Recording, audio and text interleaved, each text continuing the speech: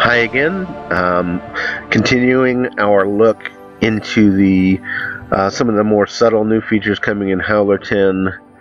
We're going to continue with the animation menu. And as we said before, Howler 10 is really more about having new features that are out in the open. But we do have a lot of little subtle changes that are hidden away inside of menus. So let's take a quick look at the animation menu. And as I said, these are subtle changes. One little change is we fixed a typo on the Create Animation panel. The word frames did not fit quite within that label area, and it kind of, that word disappeared, so that's been fixed. And also a few other small changes. A more significant change, actually, is a bug fix. When storing an animation to memory, when you close these animations, there was a situation that could have kept them from being unloaded from memory, and that has been fixed. So that's sort of a big fix, really. But that is something to be aware of.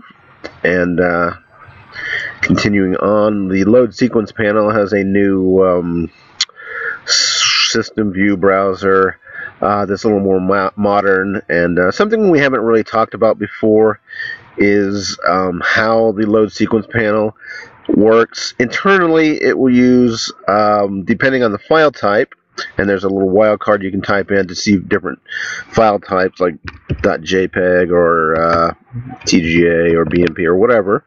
But depending on what types of files you load, it might either use our own API for things such as BMP and Targa, or it might use GDI Plus for things like TIFF and some of the more other formats like PNG and others like that. But there's also an external loader. We use ImageMagick as an external loader. This lets us have a broader range of files that can be supported, and also a little extra level of support for files that may be more obscure or may not be fully supported, or features that are not fully supported by GDI Plus or our own API. That gives us sort of a second chance at loading those files. I believe ImageMagick handled something like 60 something different formats, so there's a good chance you'll be able to load just about anything using Howler. The external loader, ImageMagick, does take a little bit longer, as everything has to be cached out on the disk, so be aware of that. So it's best to go ahead and try things without that first, and if not, go ahead and use that option.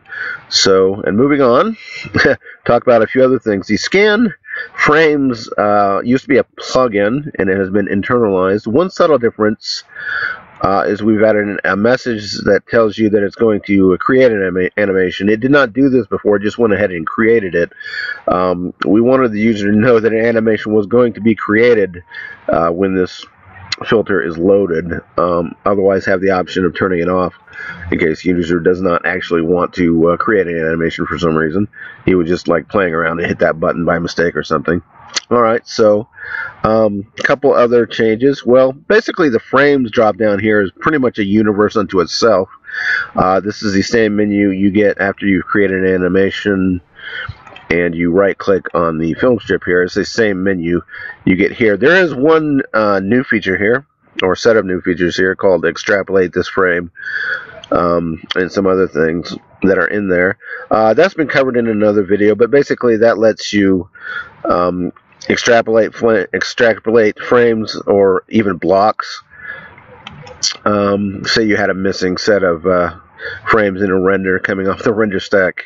You could simply select that area, drop it down, and collect the extrapolate block, and that would go ahead and interpolate those two between those points, sort of morph between those 2 points. So something to be aware of that's new in actually sort of a major new feature in Howler 10. And feel free to experiment with that or look at our other videos. Moving on, of course, we want to go ahead and get this video finished. We just want to keep it pretty brief today. A few other small changes, and there's probably a lot of things we could talk about, the timeline and the brush keyframe and all this. There is one subtle change on the timeline if you're using the transform filter. And I believe it's here. There's a new parameter called tiled, and that'll basically tile whatever your transformation is to get a repeating pattern, something to experiment with. And the exposure sheet mostly has cosmetic changes, but there's one little extra hint that we added here. Open an audio file to begin. That basically is a hint to users where to start. People who have never used the exposure sheet before will get an idea and say, oh, I need to open a WAV file, and that's basically where you start with the exposure sheet. You add an audio file, and then you start working from there. Just one little change we made. Array to animation was previously a plugin, and this has been internalized. As we said before, internalizing often gives us an opportunity to add additional optimizations. In this case, it's really more of a maintenance issue. It lets us simplify the maintenance of our program and reduce the number of plugins we have, that sort of thing. And that's about it for today. Thanks for watching. Talk to you again. We got some bigger things to talk about, bigger fish to fry. And so keep watching on PD Howler channel, and ta-ta for now.